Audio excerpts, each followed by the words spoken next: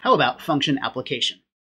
Well, to infer the type of E1 applied to E2, we're going to conclude that it has type tau with some constraints C1, C2, and C.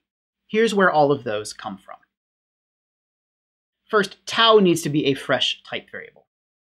The reason we're introducing that here is because, once more, looking at this algorithmically and not really descending into E1 or E2 yet, we have no idea what the type of that application ought to end up being. So we're just going to pick a new type variable and then figure out some constraints on that variable to make it correct. So how do we figure those out? Well, we'll do type inference for the two sub-expressions.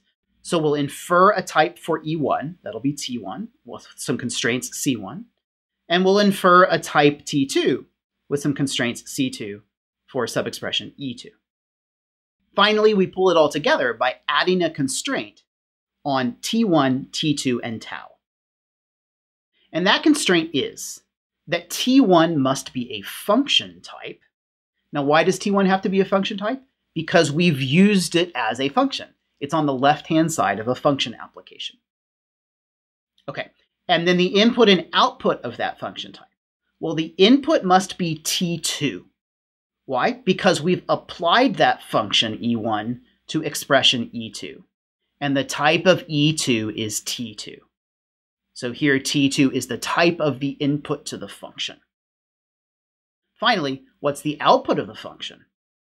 We have no idea, really. That's where that type variable that we introduced comes in. That stands for that unknown output type of the function. So we record the constraint that T1 must be the type T2 arrow tau. And we add that into all of the constraints that we also could have gotten from inferring the types of E1 and E2. Let's see an example of that. What I'd like to do is infer the type of the partial application of plus to 1. I'm going to write I here for the initial static environment that binds not just plus, but also times and less than or equal to, just so I don't have to keep writing down so many characters in this. So to infer the type of this function application, we'll introduce a new type variable, and we'll also infer the types of its sub-expressions. Inferring the type of the left-hand sub-expression, it's just a name. It's just the name of the binary operator plus. So we look that up inside of the initial static environment, which of course tells us that it has type int, arrow, int, arrow, int. And the name inference generates no new constraints. Type inference for the argument, of course, is straightforward. It's just an integer constant. And now we need to add in a new constraint. Okay, so let's pause here. I've introduced a type variable alpha to stand for the type of this entire function application. And I'm trying to build the constraint C on alpha. So what does my rule say?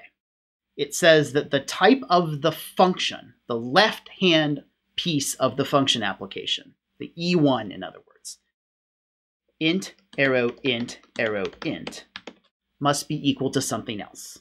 So next, it needs to be equal to T2. So here that's int, arrow, whatever type variable I introduced. Well, here I called it alpha, so that'll be alpha there. So I'm left with int, arrow, int equals int, arrow, alpha. Now I could just copy that constraint up here if you like. I could simplify this a little bit. I wouldn't need to write that there. Okay, so now we've finished inferring constraints for this program. We haven't really fully reconstructed the type yet. We need to solve the constraints to do that. Let's once more use our brains to do it instead of doing it algorithmically. When I look at that constraint there, I see that there's an int on the left-hand side of an arrow, right? So there's an int here and an int here. I could get rid of both of those ints and then say that int arrow int must be what alpha is. So then I would be able to say that the type of plus applied to 1 is int arrow int. And that's correct, right? When we've partially applied the plus operator to one argument, we're going to get back a function that is waiting to take in the second argument, then give us back the output. Okay. So multiple times now, we've been able to use our human brains to solve these constraints and to finish type inference. Our next task is going to be building an algorithm to do that with the computer.